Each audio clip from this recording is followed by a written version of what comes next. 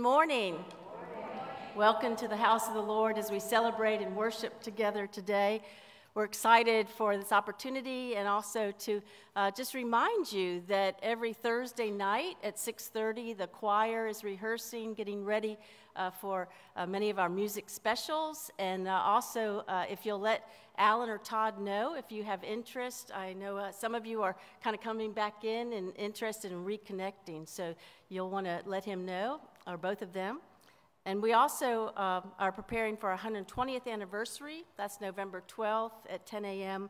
The bishop will be here, and also many of our former pastors, staff. We've already been hearing Mark Caldwell.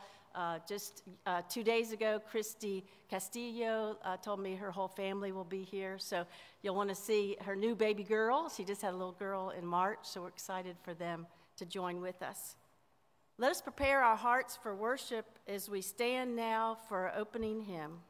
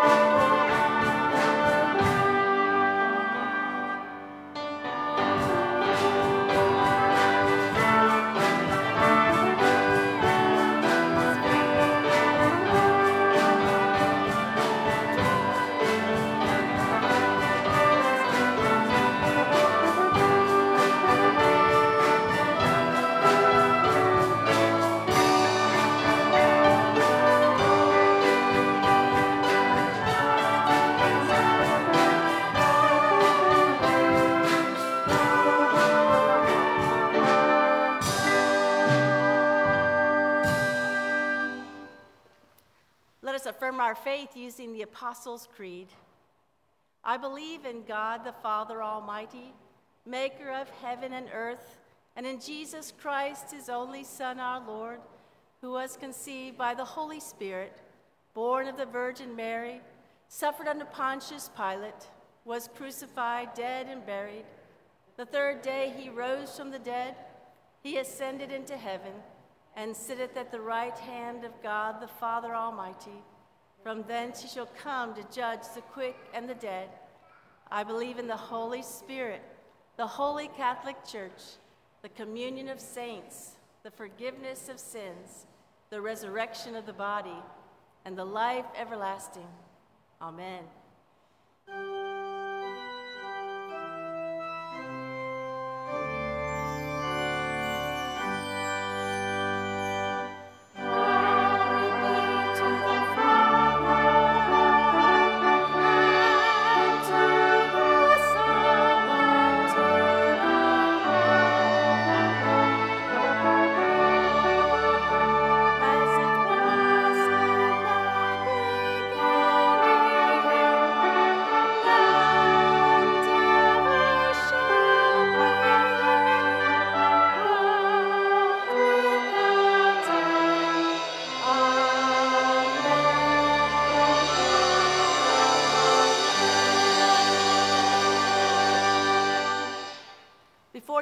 If you'll take time to wave to one another and say hello, and make sure you wave up in the balcony too. Our youngest one up here, Miss Ellie up there. Good to see everyone. Good to have everyone with us. We're excited at this moment to share a little one of our history moments as David Crankshaw from our history team comes and joins with us. Good morning, church family. I'm David Crankshaw, and I'm on the history committee, not because I know the history, but because I wanted to learn. And I have a wonderful teacher, Jean Reedy, our church historian. For example, our church building is over 100 years old, and the Methodist organization here in this county is 120 years old, but we have a much older item at the top of the steeple out front, the church bell. From the notes of Reverend John Hanger, who was pastor in the 1940s, this one was dated January 26, 1945. He wrote that the church bell has a long and interesting history, and it was installed during the Christmas season of 1944. It is supposed to have been originally cast in England about 1783 and shipped to the Mississippi for installation in a plantation bell in the Shipland Plantation, which is a 10,000-acre site along the Mississippi River. According to the inscription on the bell itself, it was recast in this country in 1849. Thus, the bell was, in part of 3 centuries, used as a plantation bell. Now, during the 1940s, the government purchased the larger portion of the Shipland Plantation for subdivision into smaller lots. Thus, the bell had no further purpose or necessity at the plantation. And through the efforts of Mr. Norman McEwen of Park Temple, we were called Park Temple in the 40s, and a nephew of the owner of the plantation, the bell was given to the church and shipped to Fort Lauderdale. The bell weighs about 800 pounds and has an excellent tone. It was run regularly for church services and other occasions. I'm going to tell you about one. I found an interesting comment regarding the bell after it had first arrived here in Fort Lauderdale. Early on the day of May 8, 1945, World War II came to an end, known as VE Day. Mr. R.L. Landers of Park Temple was then stationed at the U.S. Coast Guard station at Port Everglades. 2 years later, he would marry Helen Harriet, who was our church historian in her later years. Mr. Landers states regarding VE Day, and I quote, "Lewis Kind, a junior at Fort Lauderdale High School, and Joe Sears, church historian, and John Hanger, senior pastor, and I met at the church, and we hand-rung the bell for a long, long time. People heard the bell, and they entered the church for prayer. We did the same thing in early August when the war came to an end with Japan. One great service was held at 5 p.m. For the community, thanking God that the war had ended," end quote. The bell reminds me of these things whenever I hear it, and I hope it will give you extra blessing now when you hear it. And also remember to keep November 12th open on your calendar for our 120th birthday party of the Methodist. Thank you very much.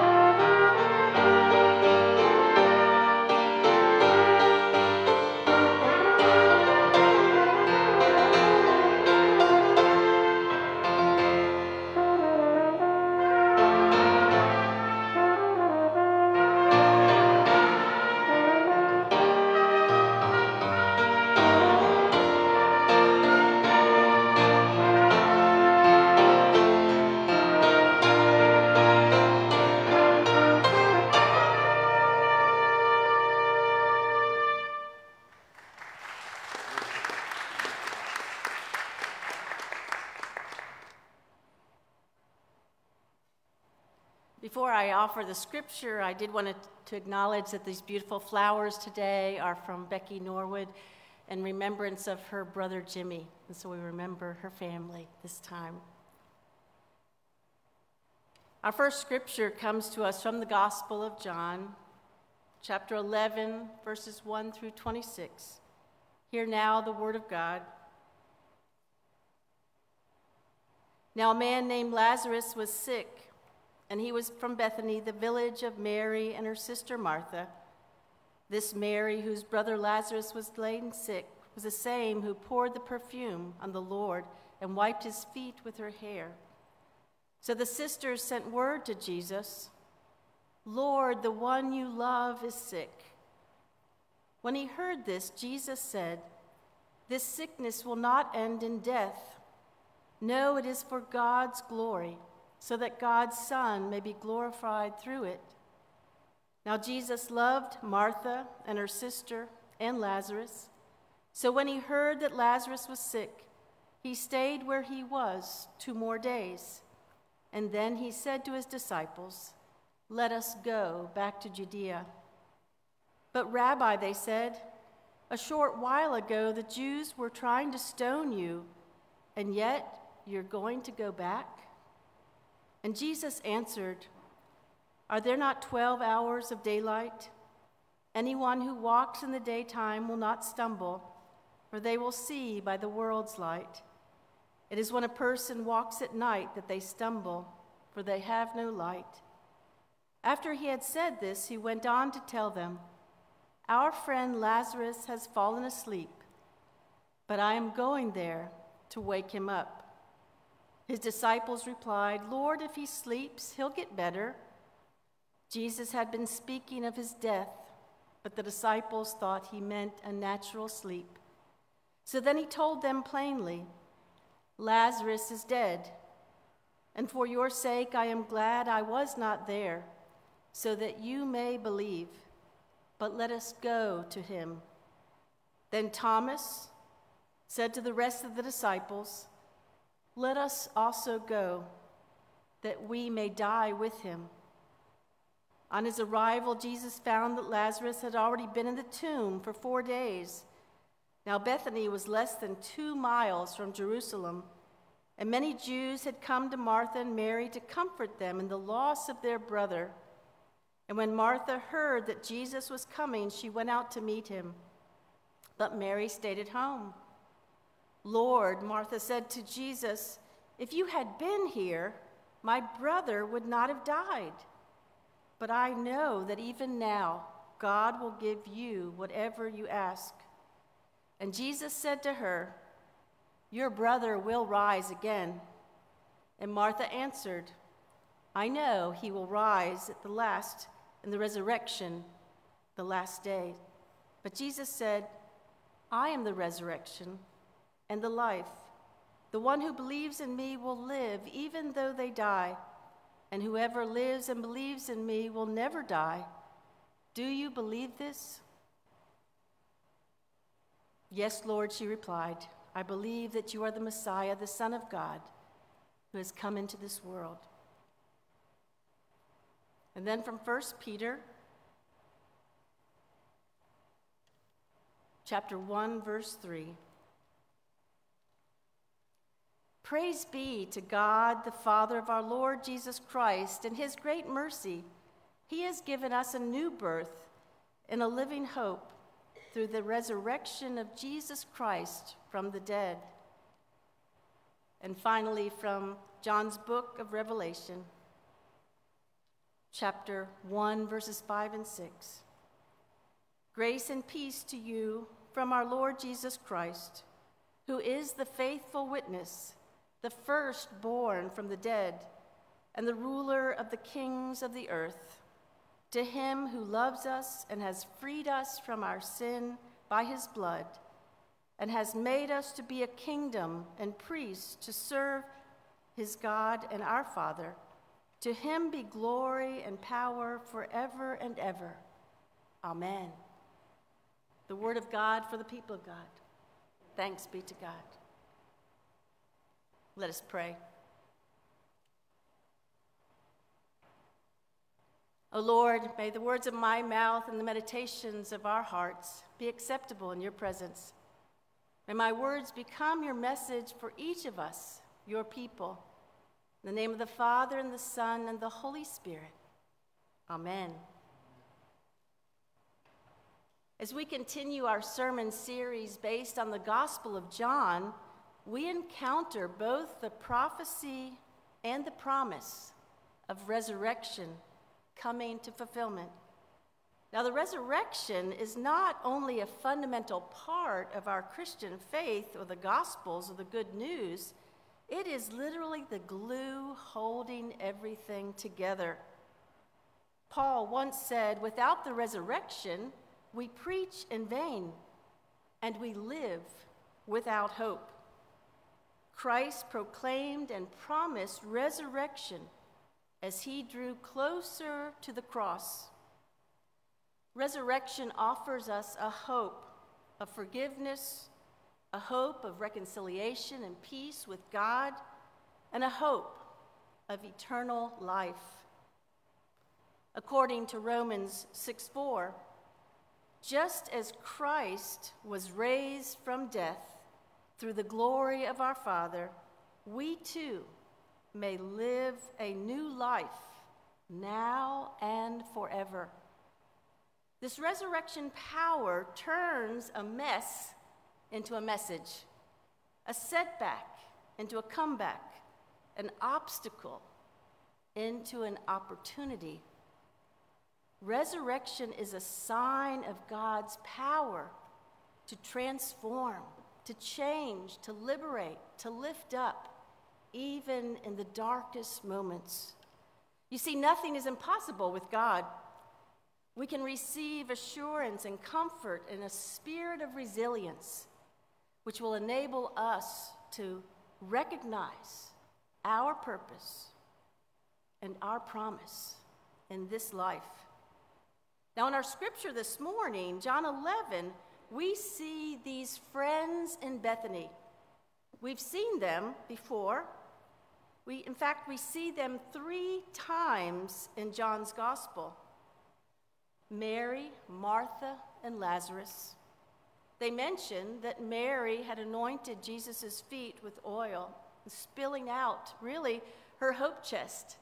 You see, in that time, that kind of nard or that kind of perfume could raise a lot of money for a dowry, but she remained single.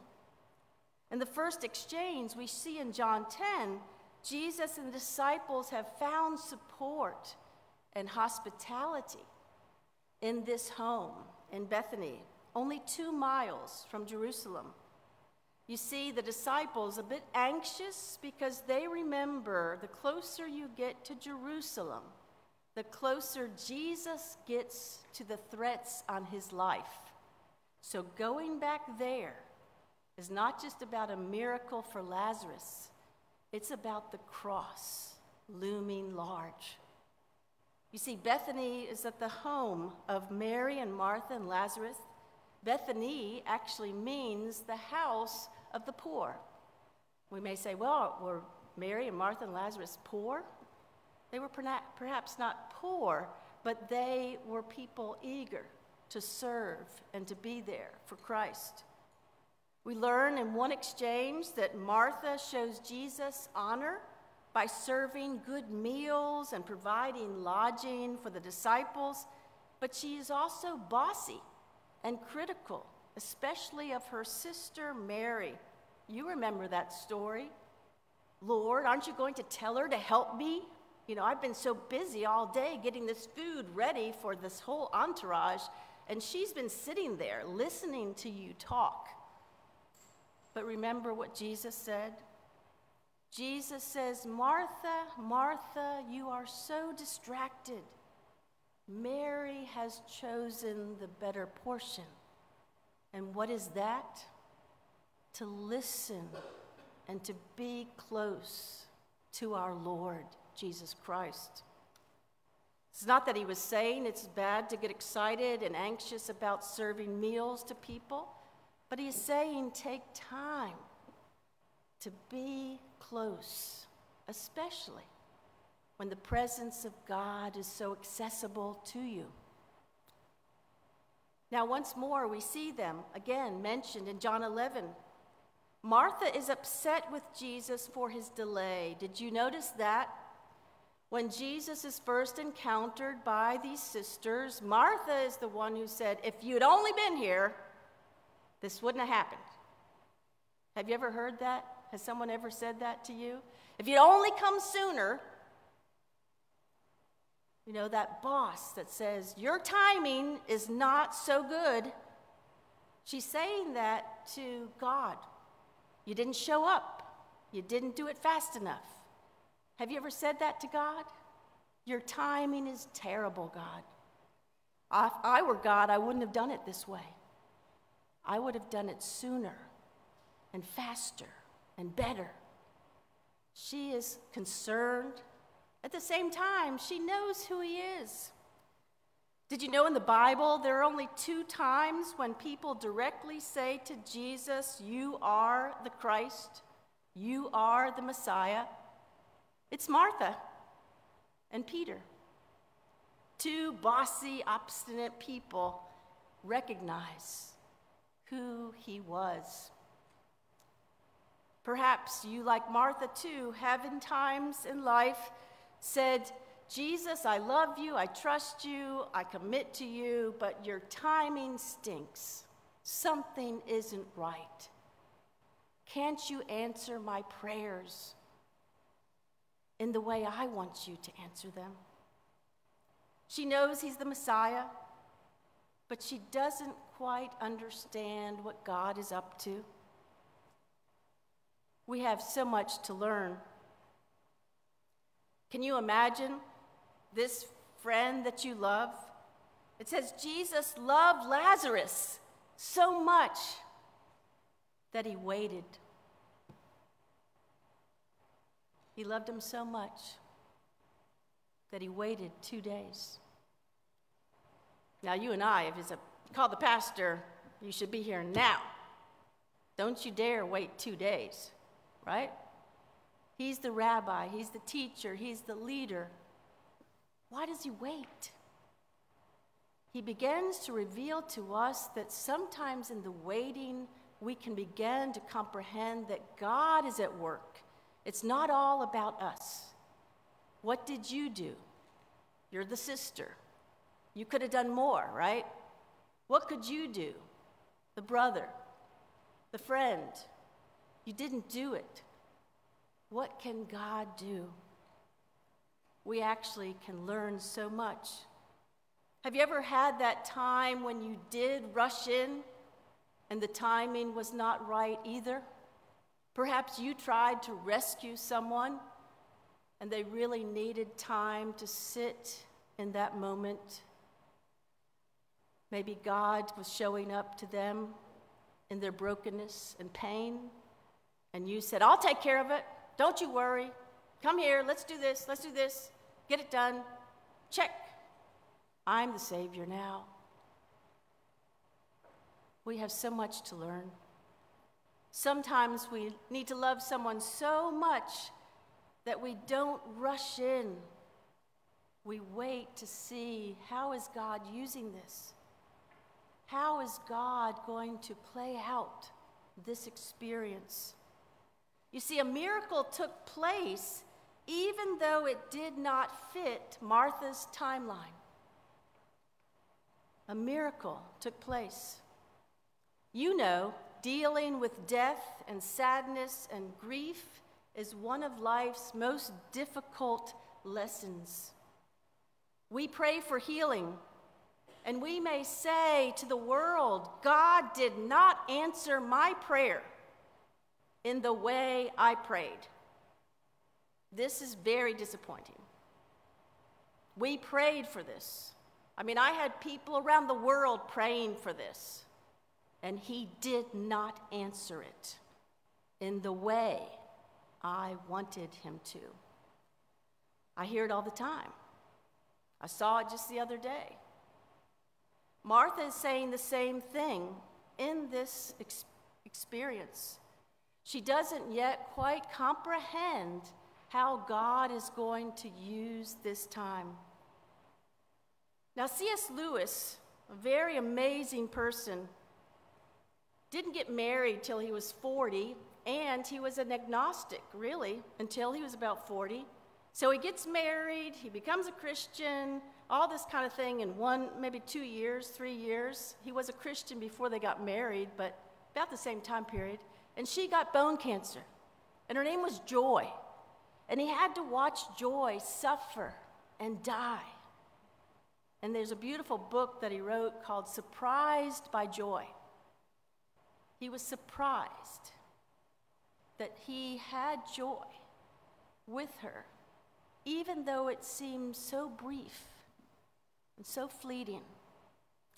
C.S. Lewis once said, "If we find ourselves with a desire that nothing in this world can satisfy, the most probable explanation is that we were made for another world." You see, we have a hope called heaven.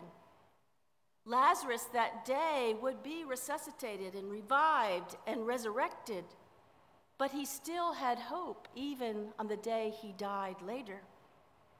Jesus was an amazing carpenter on earth, but he is even a most magnificent builder and provider for our eternal home. Not that we're eager to leave this world, but you see, trusting in his resurrection power makes a difference in how we live here and now. It impacts our priorities. It lightens our load. It equips us with the tools to navigate life with principles and guidance and promise. You see, heaven is a prepared place for a prepared people. And how do we prepare?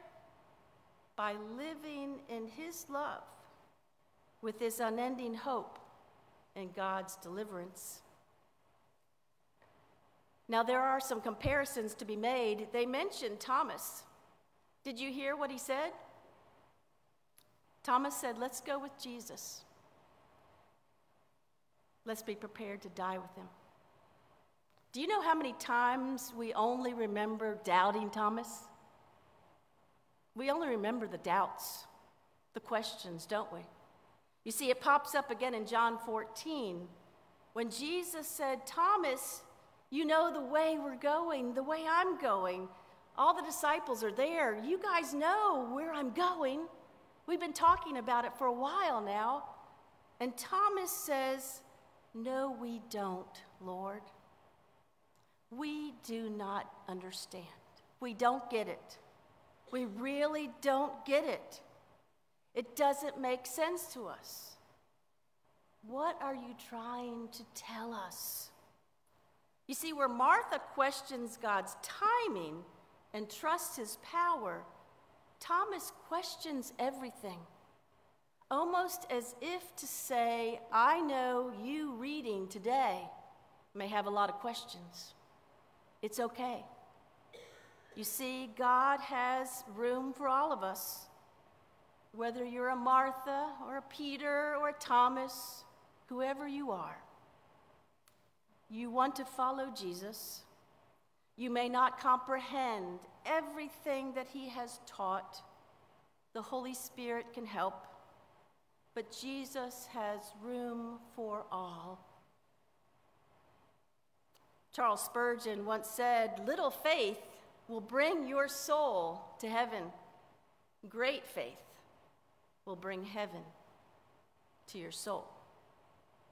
Walking around with heaven now. You see, there is a calm assurance that comes once we realize that God is for us and not against us. Jesus is the I am. Jesus declares by saying these 7 I ams, I am the visible, tangible, touchable, reachable representation of God Almighty here with you. Do you know that how you view God will affect how you live? He is the resurrection, and he is the life. If you perceive that God is a cruel judge or controlling tyrant, you will live a life of shame and insecurity. If you see God as a casual buddy just joining along, you will never take your sin seriously. You might live an indulgent life, a self-serving life. But if you can imagine Jesus is God in our midst, the embodiment of this resurrection power, you will live a life of calm assurance. Death need not be feared. Difficulties need not be seen as defining failure. If you can trust that God is good and God is for us and not against us, you will live life more intentionally and purposefully. You see, Jesus is trying to reveal himself every single day, in us, through us, even in spite of us sometimes. God works in time and space, but is not limited to the same way we are limited.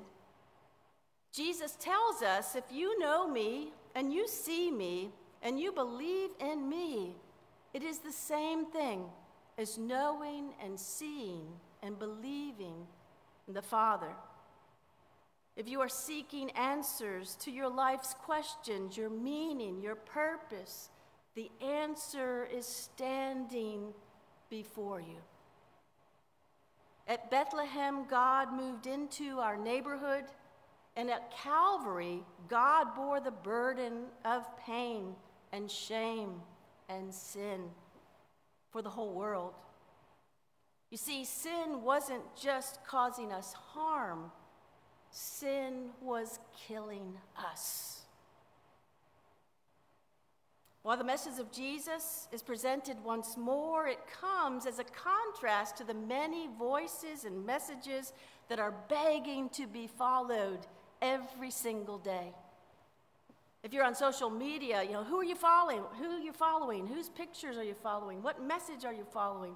And Jesus is out there, are you following me? What are you listening to? What are you seeking? There's a movie, you've probably seen it, called A Few Good Men. A Few Good Men. There's a young lawyer with integrity, and he is interviewing an older officer who's become kind of disgruntled, but also very manipulative. He has made some unfortunate missteps that caused the death of one of these soldiers. The older officer, played by Jack Nicholson, says, "What do you want?" And the lawyer says, "I want the truth." Now, the story is that the script says you already have the truth. But this is not what Jack Nicholson said. In full character and temperament and, this disgruntled, angry older gentleman, he says, "You can't handle the truth. You can't handle the truth." It became a very famous line. Now, there are voices begging us to follow the same thing. You can't handle the truth. You won't survive in the real world without being self-centered and cunning and manipulative. You're so naive. Now, Jesus exclaimed, "I beg to differ." One generation says to another, "You can't handle this." Jesus says, "I beg to differ. They surely can handle it because I am the truth." You see, resurrection power enabled a young student in China to stand in front of tanks the day my eldest son was born. That's resurrection power. Have no fear. Resurrection power enabled someone like Martin Luther King Jr. to challenge the injustice of racial inequality. We shall overcome because the arc of the moral universe is long, but it bends toward justice. Resurrection power enabled Archbishop Oscar Romero to stand up to a corrupt system of violence and harassment. He said, God is not satisfied with our appearances. God wants the garments of justice. God wants his Christians dressed in love. Just before he was killed, serving Holy Communion by someone in the military and his own government, he said, "Those who wish to harm us may kill me, but I will rise up again in my people." When Jesus says he is the resurrection and the life, he gives us courage. Courage to speak truth. He gives us the godly perspective of life.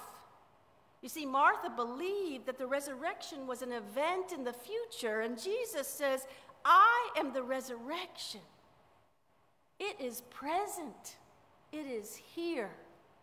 It is now. Martha's knowledge of the eternal life was sort of an abstract idea, just like yours is. It's some abstracted idea that, after we die, we do this and this happens. And Jesus says, it's not an idea. It's a personal relationship with me that changes life now. Martha thought victory over death was something to expect long and far away. And Jesus says, I am the resurrection. This is present. Jesus asked Martha what he asks all of us. Do you believe this? May we all answer in the same way she did. Yes, Lord, I believe you are the Christ, the Son of God, who has come into this world. Even when it looks like a person has life by the tail, they may need this resurrection power, this reassurance. Several years ago, a rising star athlete played both professional football and baseball. And everyone thought, this guy has everything and anything. And he had a wife and 2 children and deals coming in, going like crazy. But his wife said, I'm done. I'm taking the children, and I'm done with you. He had gotten a little too big for his own britches. His head was so big with this ego. And she said, I'm done. And she left. And he said, when she left, everything he thought that was so successful about his life was crushing him and pulling him under. He wrote it in How Success Almost Ruined My Life. Although he seemed golden, he remembered his childhood as a single boy growing up in Fort Myers, and he didn't want that life for his kids. But he felt like a failure. He said, I considered taking my car, my fancy car, and just heading off a cliff. And then I realized they'd have no father, even if it was a distant father. And then he remembered, I have a father in heaven. Now, you may not like his technique, but Deion Sanders was this comeback kid who said, without God, without his power to restore me, the rest of my life wouldn't have happened.